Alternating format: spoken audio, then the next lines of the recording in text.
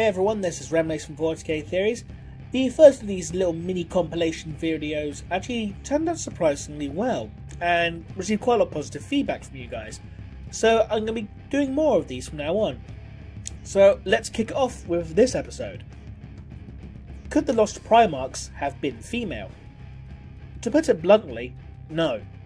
This is supported by the Horus Heresy novel Descent of Angels, which, near the beginning of the novel, taking place shortly after Lionel Johnson's rediscovery by the Emperor of Mankind, states unequivocally that Lionel Johnson has 19 brothers.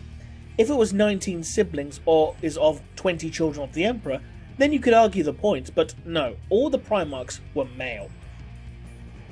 Can orcs come in different colours?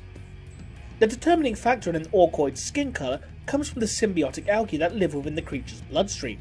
Algae itself can come in different colours, the most prominent being red and green. The red coloration is actually seen quite commonly within squigs, which are a form of orcoid life, although squigs have been noted to come in other colours as well, such as blue and yellow. So while green orcs are by no doubt the most common, there is no reason against the possibility for orcs to grow up with a different coloured algal strain within their bloodstream, either due to mutation, adaptation to a certain world's ecology, or simply due to natural genetic variation.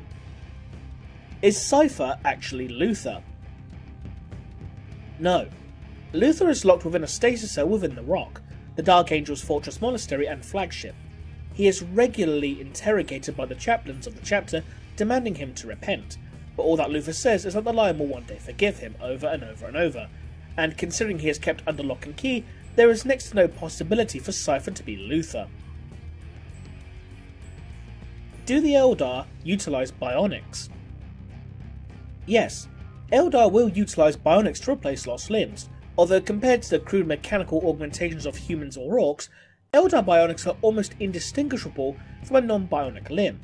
This bionic is also made from wraithbone, which acts as a psychic conductor, and as such, thanks to the Eldar's own psychic nature, allow them to use the said limb effortlessly and, in addition, will grow and heal over time like an organic limb.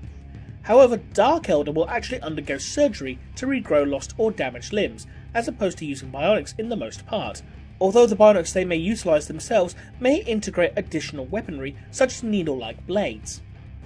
Can the Emperor be interred into a Dreadnaught? In short, you could try, but you will fail.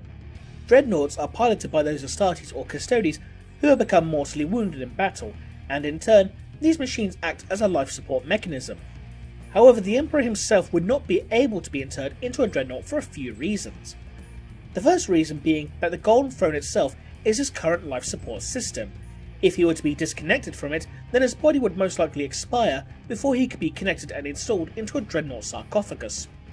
The second reason is that the Emperor himself is preventing a warp tear from opening up upon Terra itself, using the Golden Throne to amplify his power as he does so. If the Emperor was removed from the Golden Throne, then his tear would grow exponentially to the point of enveloping the entire Sol system, creating a new Eye of Terror.